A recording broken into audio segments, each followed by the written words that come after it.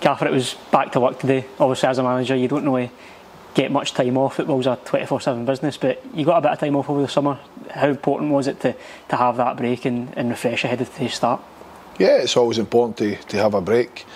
You know, it's an intense industry that we work in. I had a fantastic holiday with my partner in Malta for 10 days, but you're right, Gareth, in that 10 days it's not a holiday. You know, you're always working, trying to get stuff sorted. But yeah, it was good to just get away and have a nice time in Malta, relax, refresh, and be ready to come back in today. Yeah, first session today. Are you happy with how it went and how the players got through it?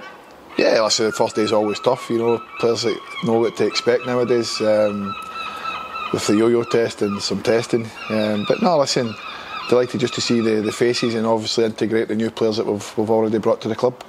And of course, pre-season, it doesn't really just start today, does it? The players have had their own individual training plans. How important is it that they've got that preparation ahead of returning today?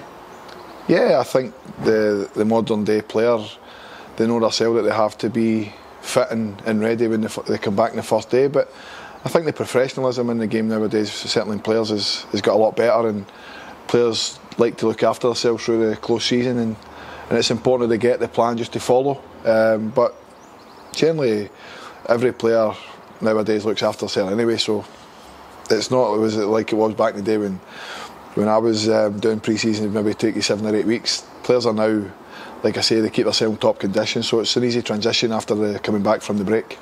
There's been a number of strong additions to the squad and a number of key contract extensions as well. How happy are you with the business that's been done, especially following some key losses over the summer? Yeah, I think in any season there's always going to be key losses, you know.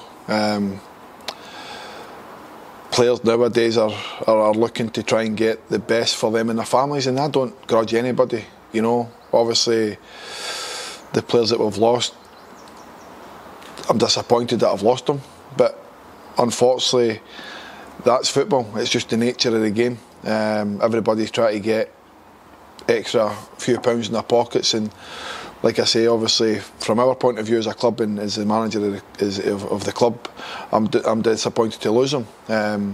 But it gave us another opportunity to bring in other players, and we've done that. You know, we've recruited 4 already. There'll be more on the way. Delighted to get Cammy, Lamar, Jordan and Owen in the building. But there'll be other key players brought to the club to help us go forward this season. And I suppose saying in terms of the new additions as well, you know, you've a bit of a mix there. 2 players that have got good championship experience and 2 players coming in for their first taste of this league. You know, is it important to have that mix? Yeah, I think it is. You know, Cammy's a proven player at this level.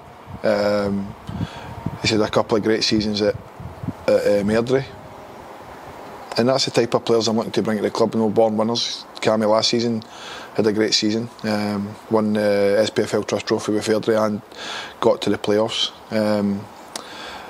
Young Owens obviously had a great upbringing coming out of Celtic, got a move down to Blackpool, had a good loan spell last season at Dunfermline. Unfortunately, whatever's went on's not really worked for him at Blackpool, and we're just delighted to have him. And then Lamar and Jordan, they've played it down in England and Wales respectively, and we like what we saw. So yeah, we're giving them a platform here to hopefully come and build and make a strong case next season to be in the team and playing, and hopefully they can help us with goals and help us get up into the higher reaches of the league next season.